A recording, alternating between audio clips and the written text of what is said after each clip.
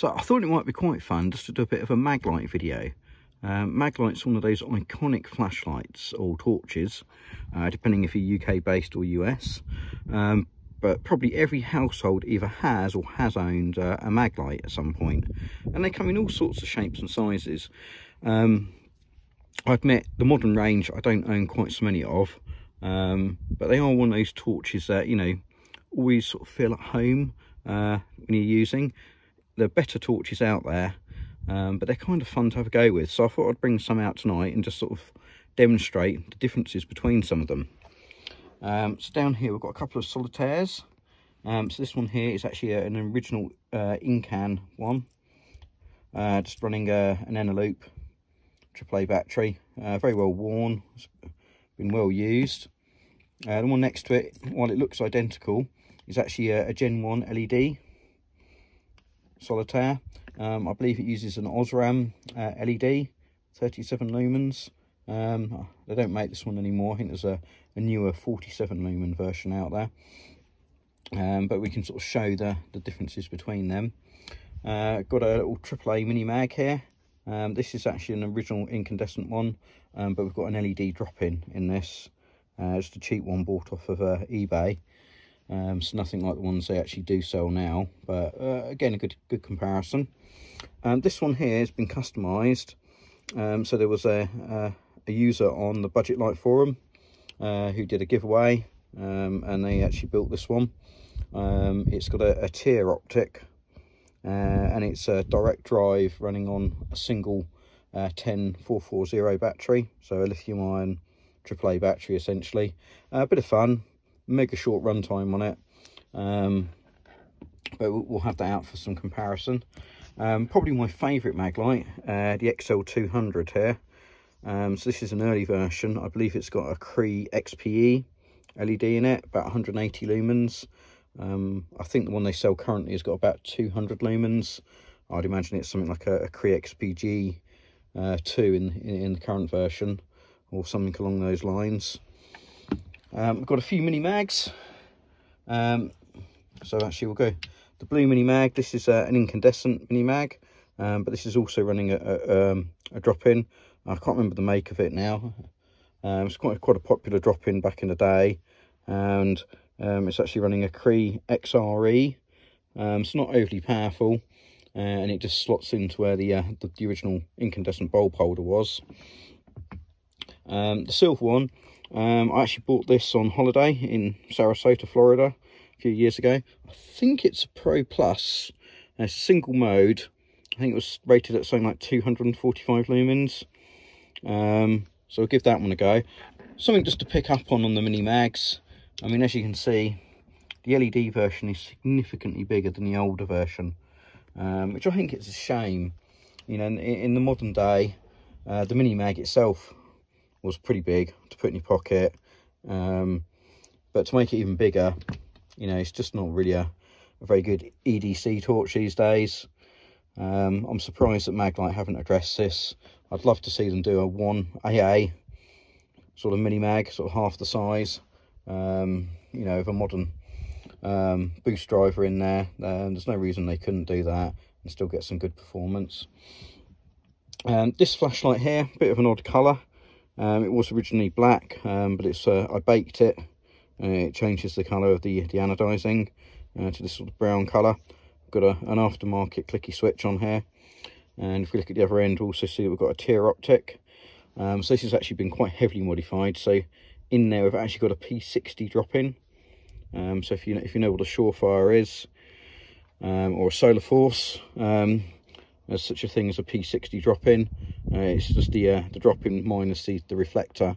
Yeah, it's in there. You have to bore the head out to make the drop-in fit, and we're running two 14500 lithium ion batteries in this one. I think the switch and the general setup limits the power of it a little bit, but it's still quite an impressive little torch. So moving on to the larger mags, got a 2D here. Again, this is one that I baked. It was originally a black torch. You can see we've got some different colour anodizing on it where it was baked. So this torch here was an original incandescent 2D, although I've modified the spring in the tail cap, and we're actually running two 26650 lithium-ion batteries in here, and we've got an aftermarket reflector and pill, and we've got a Cree MTG2 in there. At the moment this runs direct drive. You know, it could be a real monster, but I think the switch and the wiring sort of hold it back a little bit, so it's actually quite sensible to use. But it's quite nice. It's got a lovely colour tint and CRI on that one. We've got a 3D mag. This one I've owned since probably the late 80s or very early 1990s. It was given to me by my parents, first proper Maglite. It's still got 3D cells in it, and we're actually running a household bulb. I can't remember what they're called now, MR41 or something like that. But basically you can run these direct drive. It's not very powerful, but it lasts basically forever on 3D cells. The runtime is tremendous, and in the house it makes quite a nice night light. You know, if you want to get up in the night and just see your way around the household or something. It's not really much of an outdoor light, but it's nice to be able to keep the old Maglite usable. Here we've got a mag charger. So this I bought originally probably about 2001, 2002. It's still running the incandescent bulb, standard reflector. I know there's some things you can do to these. I do have some bigger bulbs, but you have to open up the reflector to put a bigger bulb in these. It's a nice torch. The only difference is the original nickel cadmium battery pack has long since expired, so I'm actually running this on Eneloop AA's, and we've got them in series and parallel in here, so we're running slightly higher voltage than a original mag charger would have done. It would be nice just to see a bit of a comparison, you know, on what an incandescent bulb can still do. And last up is my 6D, huge great big tank of a flashlight. So again, this one was bought for me by my parents probably around 1994ish, maybe a little bit before. It's had a lot of use over the years, so it's no longer incandescent. We've got another drop-in in this one, which comes as a reflector and a pill with a driver built in. We've got an XL2 down in there. Probably can't see it very well in this light here. So you do lose the focus, you know, as it drops in. It just plugs into the bulb socket. So I've got the standard switch on here. I'm also running this on 6 AAs in AA to D cell adapters. Again, Sanyo Eneloops. Makes it a lot lighter. Runtime's still good on it. It's not anything like what a D cell would be, but at least this way you're not going to have batteries leaking in it. Right, so we'll go and have a go and see what they're like in the dark.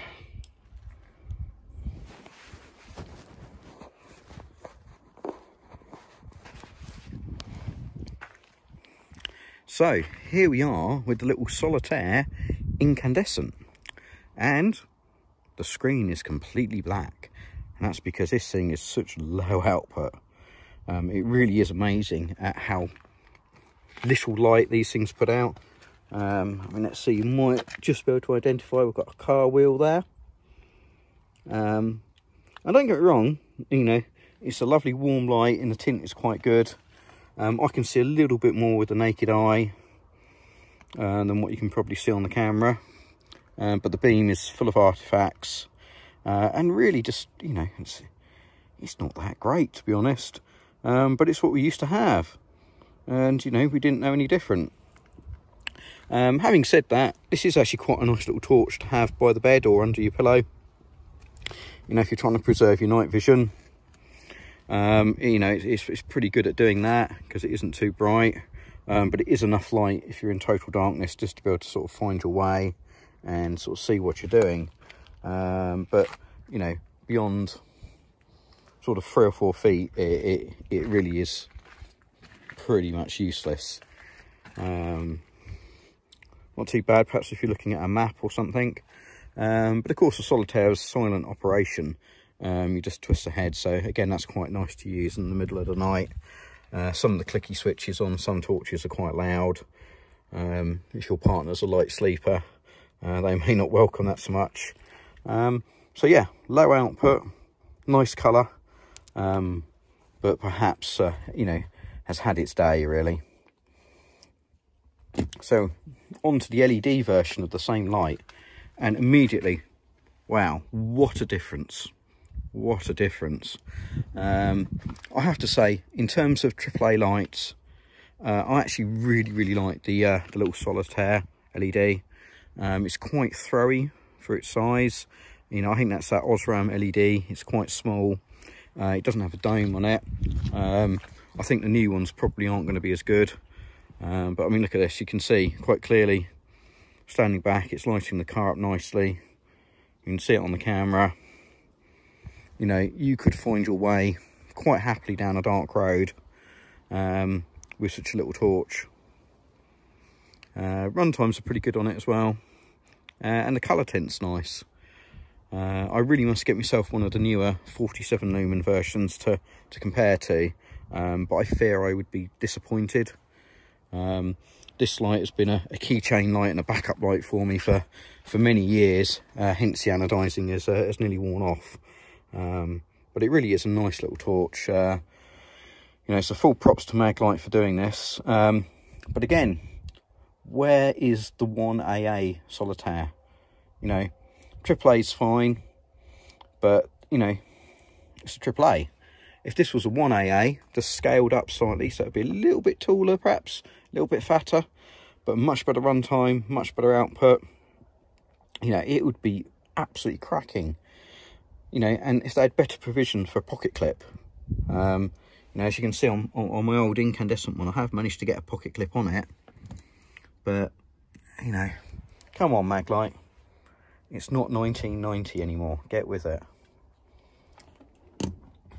So here's my AAA Mini Mag. So this one's running an aftermarket drop-in. As we can see, it's okay, but it doesn't even match the Solitaire. Probably got a bit better runtime. We've got 2 batteries in there, and while you can't see so much on the camera, the tint on it is very blue, very much what you used to get with these drop-ins. I'm not really sure what the LED is. It was one of those little sort of crappy LEDs, look a bit like the incandescent bulbs you find in a Mini Mag. But the AAA Mini Mag is a really nice size. But again, no provision for a pocket clip. Makes it really hard to sort of carry it in your jeans pocket. So even though they're a nice size, you know, they're still not my go-to torch anymore. So let's have a look at this custom one. This is a Mini Mag as well. So I say this was built by a member on the Budget Light forum. Direct drive. I think it might even be an XPG2 in there. Neutral white. Lovely tint. Really impressive output for such a tiny little light. But yeah, the run times are horrendous. It really is a showpiece light rather than something you're really actually going to carry and use. But that's all it was ever meant to be. So a bit of fun, but it just kind of shows you what these small packages can do. It's got a nice big copper pill that's been custom built in there, so it handles the heat. Basically the battery runs flat before it gets too hot. But a bit of fun nonetheless. Now probably onto my favourite Maglite, the XL200. I love this thing. It's a cracking little light. It's very pocketable. This particular example, I do have the plastic accessory pocket clip on it, which makes it very easy for pocket carry. The XP, so I think it was an XPE in these. Really throwy little beam on it for a little torch that's only making 180 lumens. You know, it actually throws that beam really well. As you can see, it's just lighting up the car nicely. Again, I would say the quality of the beam in terms of tint isn't great. It looks good on the camera, but in reality it's a bit blue. I think that's a shame. I love the modes on this XL200. If if you're not familiar with this flashlight, check out my review of it. I'll go into more detail. But basically it's got an electronic switch, and it's got a motion sensor in it. So if you double click, I can do it while I'm on camera.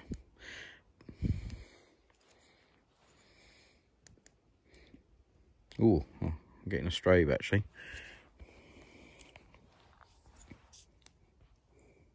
So if you click and hold, and then literally you just rotate the light in the air backwards and forwards like a dial, and it adjusts the brightness. Very nice UI. Only really a few complaints with this light. Because it runs on 3 AAAs, the runtime is pretty poor compared to a good 18650 light, despite the fact it's got very similar dimensions. I would love it if Maglite made it so that you could run it on either battery source.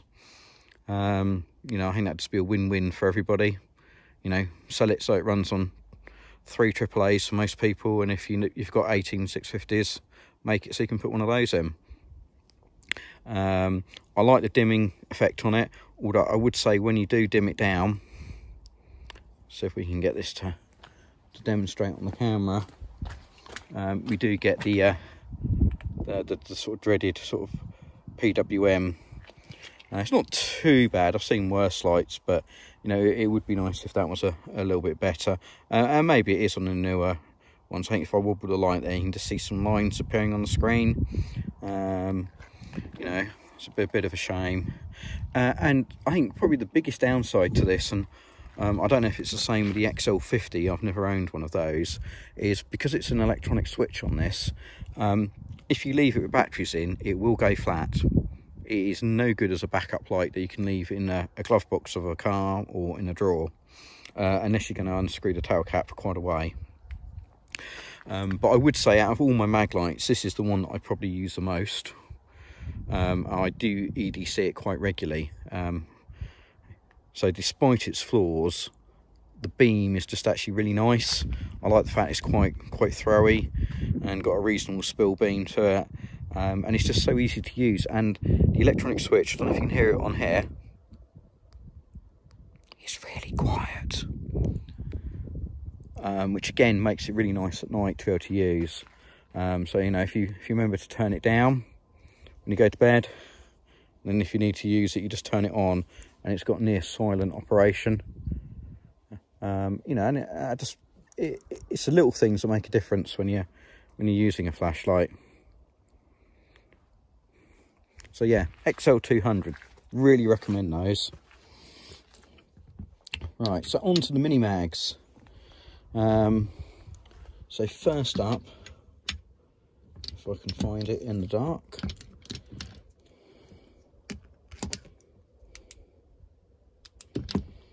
So this is my incandescent mini mag. Again, this is one I've owned for many years, probably about 20 years. You know, I like the mini mags. I've got a pocket clip on this, but again, there's no groove for a clip to stay in place.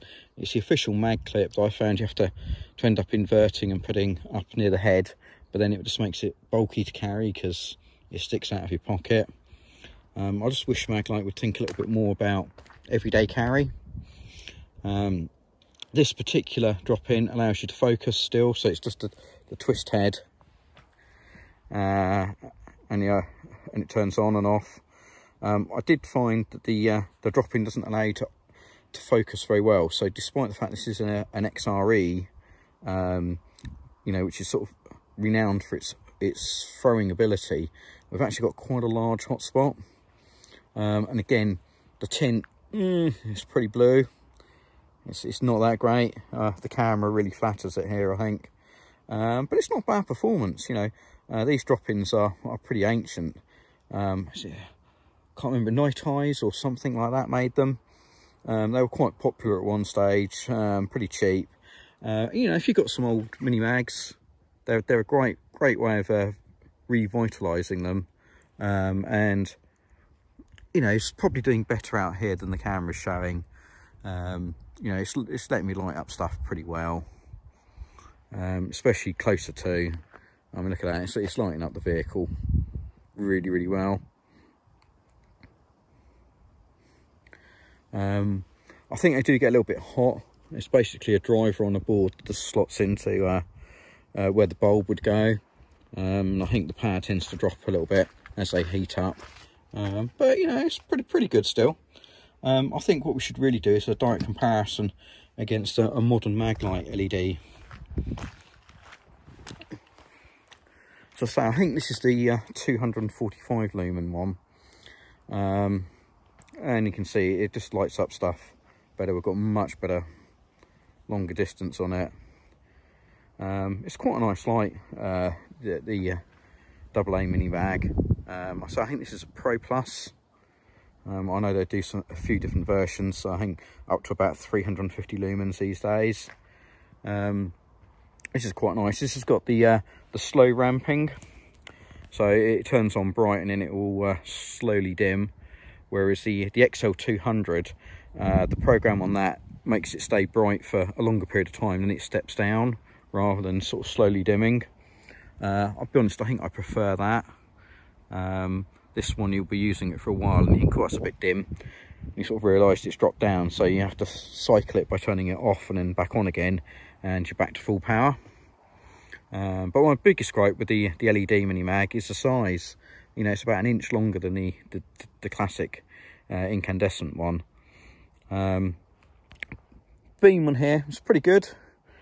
Got a reasonably tight hotspot. It will sort of go a little bit floody, and then you can sort of focus it in a bit. But there's not really a lot of variance there. You know, it's basically on or off, and that's about all you're going to get. Again, it's a bit cold white. I wouldn't say it's blue, but definitely a very cool white beam. I think the white balance on the camera again sort of flatters it to make it look a little bit better than it actually is. But they're quite nice little lights for somebody who doesn't want to go to lithium ion. You know, they're still worthy of buying. Right, so we'll go on to the D-cell mags now. So I think we'll start off with the D3. I say this is running a triple optic. It's actually a household bulb. There was a little bit of a craze, must have been 6-7 years ago, maybe longer, might have been even 10 years ago, on the flashlight forums, where you could modify these, just with your household bulb and direct drive them. So we've got quite a warm tint on this one. It is a bit yellow, but as you can see, it's quite a nice floody beam. Definitely not a distance beam. You know, if we go out and try and shine at the same trees we were earlier, I can just see with the naked eye it's lighting up something, but there's absolutely no chance on the camera that you're going to see that.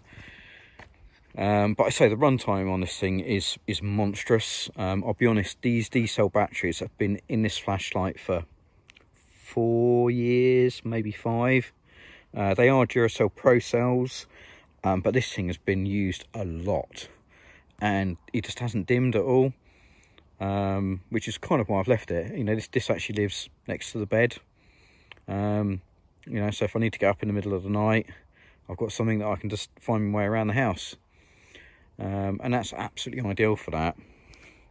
But I say it's not an outdoors light, not even remotely. My 2D, on the other hand, a bit of a different kettle of fish. So we're running the Cree MTG2, so that's a very large LED if you're familiar with that. And look at that, wow, what a difference. It's like stadium lighting. Again, this is no thrower, it's far more of a flooder still. We've got a huge hotspot, but you know, it's just lighting up everything close up. We've got a really nice big spill beam, and you know, the throw's not bad on it really for what it is. We can light stuff up a little way down the road here. It's a fun light, this, and I believe this was a 4000K LED, and the tint on it is probably my favourite tint out of any LED light I own, and I probably own about 100. So I say no driver on this one, it's just on or off. I think you could definitely get more lumens out of it in a better setup if you were running a better switch than the standard incandescent D-cell mags, and probably beefed up the wiring a bit as well. But I haven't got a whole heap of heat management in here. It's just a copper pill in an aluminium reflector. It's kind of hard to get the heat transfer to the body of the actual Maglite. So, but it's nice. It's nice. It's a good usable light. So let's go retro. Let's get the incandescent mag charger out. I love this light. So this normally lives in my Land Rover. I had the charging cradle attached to the dashboard. And there we can see, again, we've got quite a nice colour tint, you know, that incandescent bulb, just totally different to an LED. And we've got a good hotspot on this, but the thing to notice is, well, we just don't have the spill beam at all. The spill is very, very dull. Let's see, and if we get up really close, you can see we just don't have a huge amount of light coming out of this thing, despite the fact we're running higher voltage than you'd normally get with one of these. But what we do have is actually a beam that is really quite throwy. Now you probably can't see it so well on the camera, but this actually does shine up and light objects away quite far, all things considered. The output on it, it's just you're not lighting up much of an area at a time. But the reason I still use it is the fact that actually it produces enough light and it's a bit of fun. I have thought about putting an LED module in it, or even upgrading to a new LED mag charger, but you know, I've got other lights that will do that, and it's just nice to keep this running an incandescent bulb, really.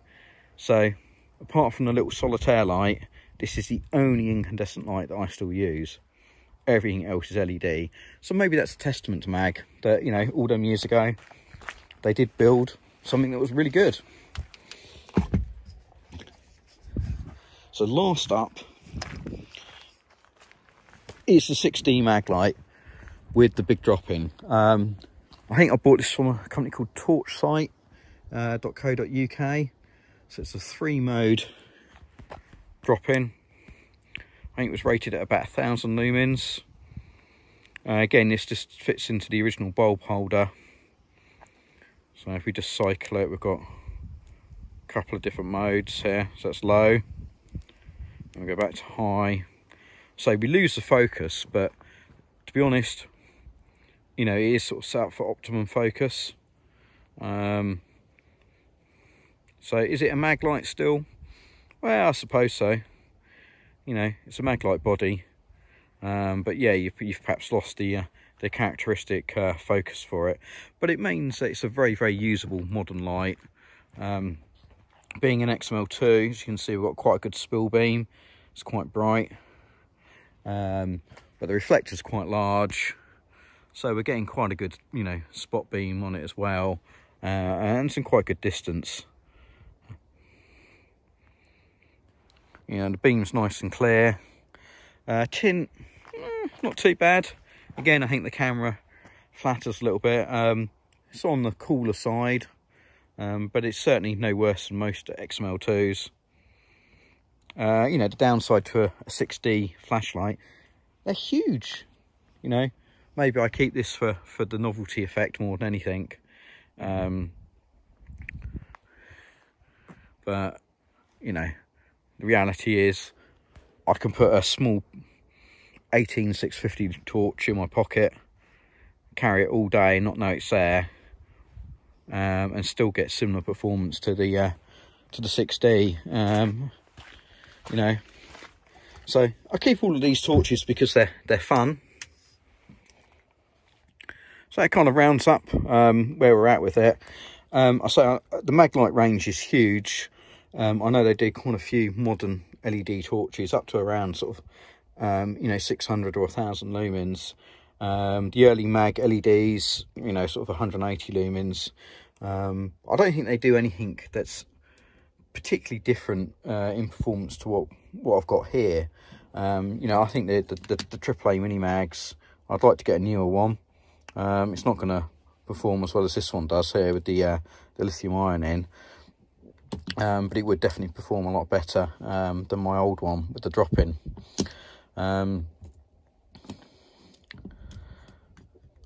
But yeah, I think the XL200 really is the crown of the bunch. And then the modded Maglite, that Cree MTG2, you know, it is just a wonderful torch of wonderful colour and tint. But again, they're still big. I normally pocket carry something like a Convoy S2, you know, or like along those lines. Today I'm sporting a Solar Force LM2, a little bit chunky. It's got a bit bigger head on it. This one's got a slightly overdriven Cree XPG2, running a Q-Lite driver at about 3 amps. But here, I mean, this is what I mean about the mini mags. So here's my LED mini mag. Here's my 18650 light, and you know, the Solar Force is quite a bit more chunky, but it's so much shorter, and I've got ability to put on a deep carry pocket clip, and that just makes the world of difference. You know, I like to pocket carry these in a jeans pocket. So I don't know if you can sort of see, just clipped into the top of my pocket.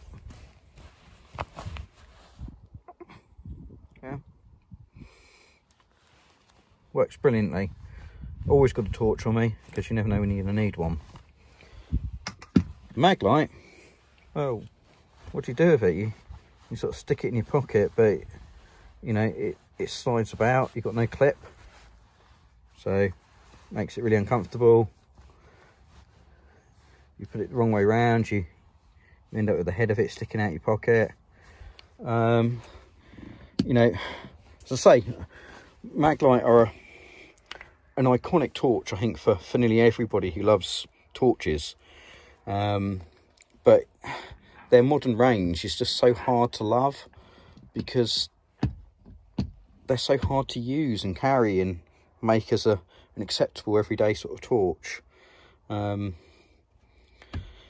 Which is a shame. And I think in the UK, at least, Maglites are now expensive and hard to find. You don't see them on the shelf in that many shops. And the places that do have them, they are very expensive. Which is why, when I was on holiday in Florida, I took my partner and traipsed round many a brick and mortar store. I think much to her amusement.